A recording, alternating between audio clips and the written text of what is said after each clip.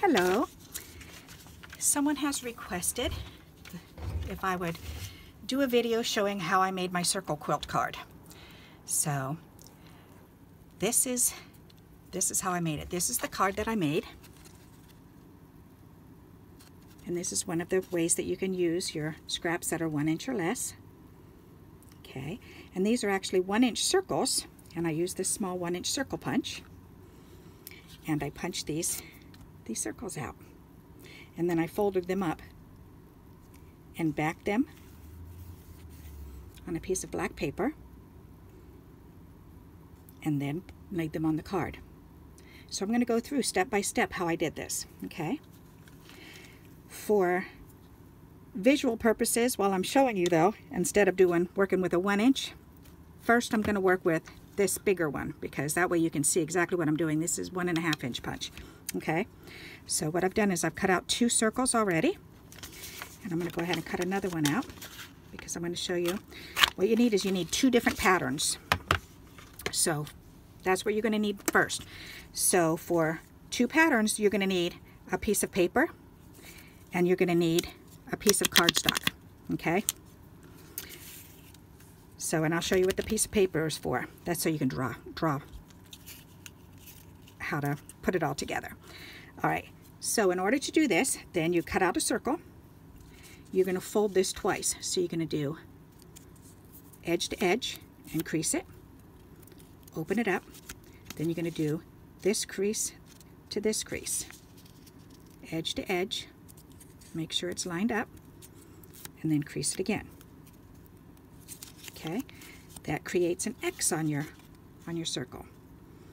Okay, so now what you're going to do is we need to cut this with a pair of scissors from this corner to this corner.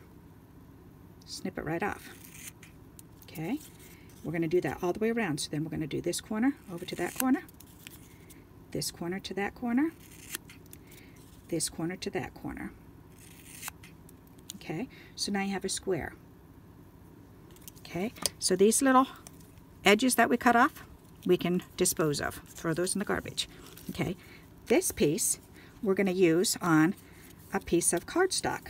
Okay, so, and you want it to be the same size as whatever decorative paper you're going to use, because you need a piece of cardboard or cardstock for your folding pattern.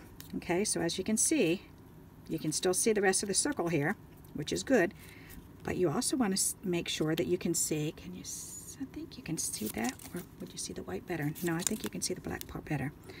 All right, you want to make sure that your pattern does not hang out over. This is kind of tight, and one of my corners is. So what I'm going to do is I'm going to come back and I'm going to trim this side off just a wee little bit, just a little sliver. Okay, then let's see how that fits. Yeah, okay, that fits better. So that's the important thing for the folding. This square has got to fit inside this circle with no overhang. So you should be able to do this without touching that square. Okay? Now, what you're going to do is you're going to follow this pattern and you're going to snip off these, because now you're going to make a hard copy of your pattern. Make sure it doesn't move. Make sure you keep it lined up and then trim your corners off. Okay, now you want to save this. This is your pattern. This you can throw away. The 4 pieces, the 4 bits that you cut off can be thrown away. Okay, all right, and I like to do P for pattern. That way I know that's my pattern piece. Okay, so now, and you can see this is my pattern that I made for these ones, for the little 1 inch. So look at the difference. Big difference, huh? That's why I wanted to show you with this size instead. All right, so now what we're going to do is we're going to take this pattern and we're going to cut out. I'm going to show you how many. You're going to need 1, 2, 3, 4, 5 colors. Okay? So choose 5 colors of decorative paper. For 1 color, you need 4 circles punched out. That's going to go right down the middle. So whatever the main color you want to go down, right straight down the middle, then that's where you want the four circles to go. Okay, so that's your first color. The other 4 colors, you only need 3 circles of each one, and I'll show you why when we're lining them up. Okay, so you only need 4 of one color and then 3 of the other 4 colors. Okay, so that's your next step. So step number 1 is make your little pattern. Step number 2 is punch out your circles and then line them up so that way you can see, you know, exactly where they are. Okay, then the next step is you're going to take your pattern, you're going to lay it on a piece of paper, or on your circle rather, and it should fit right inside, and then you're going to fold the edges around. And that's why you made this square, is to make a folding pattern for yourself. Okay, it has a little tail on it. So, and again, you lay it down on your pattern. And if you're noticing that it's, so like you can see on this one here, then as soon as I folded this one over, it pushed it over a little bit. So my pattern's a little bit too big. So you can either take it out and line it up against this here, and then fold this one over, and that should be okay. Or for me, it's easier to just trim it again. So just trim a little thin sliver and a little thin sliver on 2 sides. Okay, then look at that. Oh, that fits perfect. Very good. So now you can fold all 4 sides in over your pattern, remove your pattern, and then go on to the next one. Okay, so now I'm going to switch over to the actual size that I use, because now you know how to make your pattern. Mark it so you don't forget, and you know how many to cut out. Okay, how many to punch out. If you don't have a circle punch, that's okay. If you have something that you can draw around, this is a circle. Okay, that's definitely a circle. This is a circle. This is a circle. Anything you have, this is a circle. Find something that the size that you like.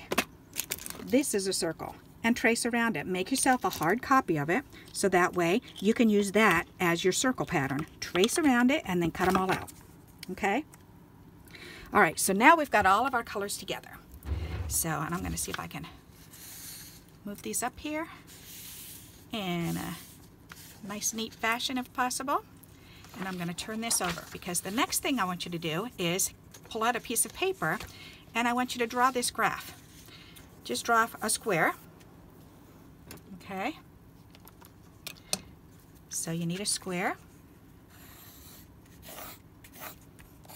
And it doesn't matter what color it is, because this is just for a pattern for yourself, okay? So you draw a square, and it doesn't matter how big it is, just draw it on the paper.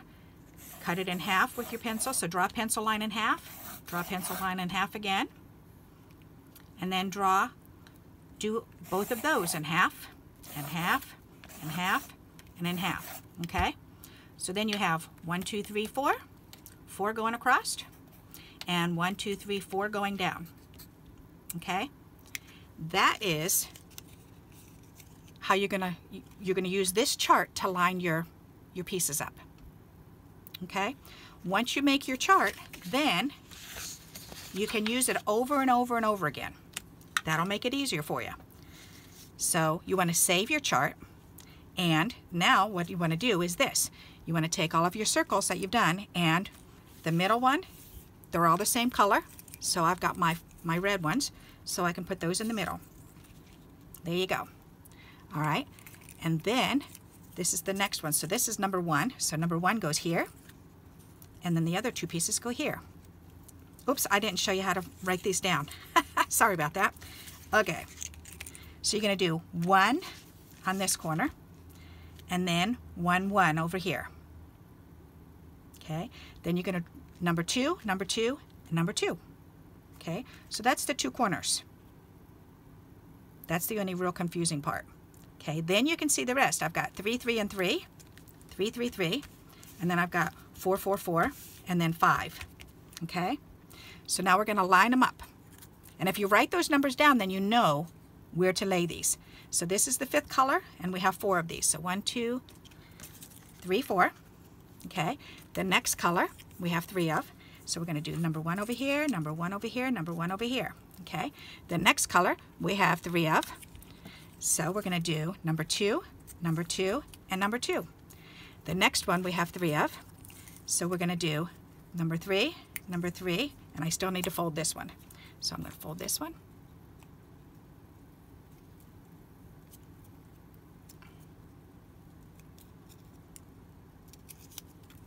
And there you go. Lay that down. And then we just have number 4 left, which is another 3 circles of the same color. Okay, so then you just fold them over.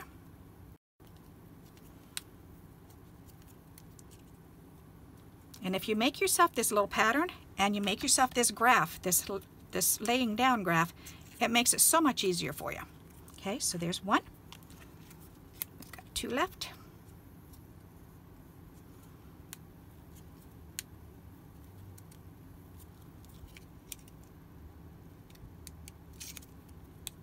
There's 2.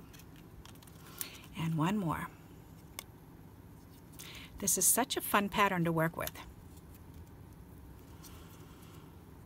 Now, depending on the size of your circles is depending on how big your quilt is going to be, your card quilt. So I use 1-inch circles. So mine, when you squeeze them all in together, it comes out to be 3 by 3. It's a little bit less than 3 by 3 because you can see I cut this black piece as at 3 by 3. Oh yeah, let's see. Okay, you can see the numbers. Can you see the numbers? Yes, you can. Okay, so there you go. So it's a little bit less than 3 by 3. So there's 3 inches, and if I turn it this way, a little bit less than 3 inches. Okay. So once you line it up like this, then you can transfer it over onto a piece of paper. So let's do that. So I'm going to get a piece of black paper, and I'm going to cut this 3 by 3.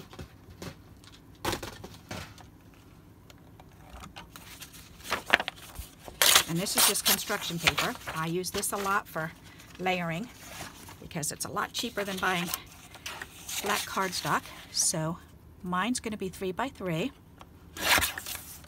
So I'm going to go ahead and cut that out. So if you use a 1-inch circle, they should fit in a 3 by 3 inch square. Okay. So then we can put these pieces back over there. So then all you're going to do is you're going to go from here to here. You're just going to move them over. Okay. So we're going to take this and lay this down. You're going to take these 2 and lay these down, and take these 3 and lay them down. Take these 4 and lay them down. Take these 3 and lay them down. Take these 2 and lay them down. And take this last one and lay it down. Okay? So there you go. So that's why I had you make your graph, so that way you can line them up. Okay? And you may want to write down 5 colors. You need 4 colors that are just 3 circles, and then 1 color that's 4 circles. Okay, so if you write that down, then you won't forget. Then you just need your little pattern, and the pattern you can just stick it right to that. Okay, you can even take and put one of your circles there too if you wanted to. So I'm probably going to take this and just use a paper clip, that's what they're called, and just clip it right to it and then put it in my file folder. That way it's with it. That way you don't have to worry about losing it. Okay, or you can write down 1-inch circle. Okay, alrighty, so now we're going to move this out in the middle here, and now we have to glue these down. Okay, and they should fit together. If you butt them up against each other, then there should be enough room for you to have a little slight edge. So let's do this. So we're going to take the first one, we're going to put a little glue and put that down, leaving just a slight little border. And then the second one.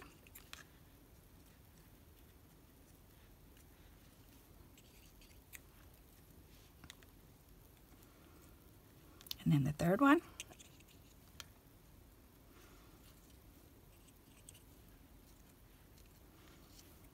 And if you use tacky glue, you have plenty of wiggle room, okay? So then, and I just put a little bit in the middle just so I can see, and I can move them around now. I want to try to adjust them. All right, so that's good, that's good, that's good. All right, so now we can do the next row. And you don't want to do one side and then the other. You want to just keep going over, because it's better to start at one side and then end up on the other side, because if your black paper is a little bit too big, then you can always trim it down.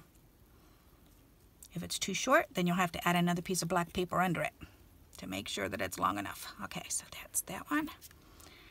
Let's put this one down. Put this one down. These are real tricky because they are so little. Put this one down.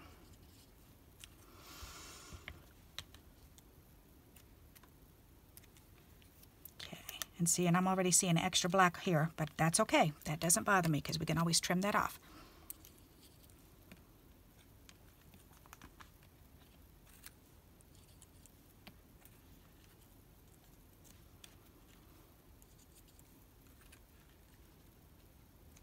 Okay. They come together and they look so pretty.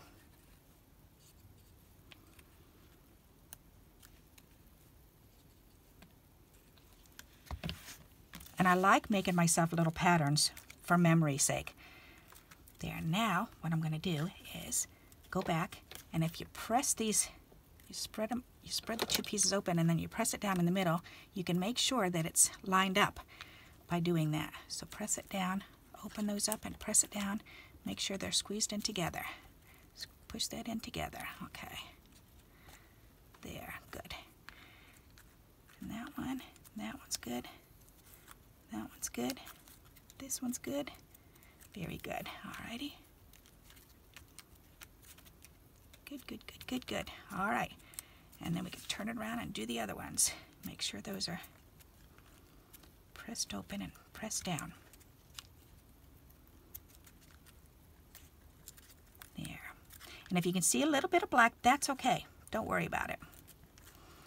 That's just part of paper quilting. This one, this one, this one. All right, very good. So now you can see mine's put together, and you can see that it's a little bit longer on this side, which is easy, because then you just take a pair of scissors and you just cut a thin strip off. There you go. Okay. And I can say honestly, each time I've made one of these, I've had to trim off at least one little edge. This one could be trimmed off a little bit. Yeah, maybe I will do that one too. But it's better to have it too big than too small. If you do end up with it being too small, then that's okay. Don't worry about it. If you've used black paper, then you really don't see if you have to take another piece of paper and lay it on there to extend it. And you can just glue it right behind. Or you can go ahead and just trim all the black off all the way around and then go ahead and glue the whole thing on another piece. Okay? So there you go. That's how you make it. So again, we'll go over it again. You want to make your pattern. So you choose what size circle. I started with a 1-inch circle. Okay. You need a piece of decorative paper and a piece of cardstock or cardboard. Either one. I would suggest cardstock though, because it's thinner and it'll help you to fold easier. Then you need to cut it down. You need to fold this, cut your pattern out, trace it onto your pattern, and cut it. Draw your graph, your 4x4 squares. Write your numbers down. 1, 1, 1, 2, 2, 2, 3, 4, 5. Okay? So there you go. You can even, if you don't want to number them, you can even color them. So you could just take a color and just, you know, a crayon and just color those in. That one, this one, this one. That way you know which ones they are. So whichever one's easy for you. Okay? Alrighty, I hope this helps you. And I can't wait to see if you're making them. Please share them in our group. I would love to see yours and see how they come out. So, and if you like this video, please give me a thumbs up. And until we meet again, happy crafting. Bye-bye.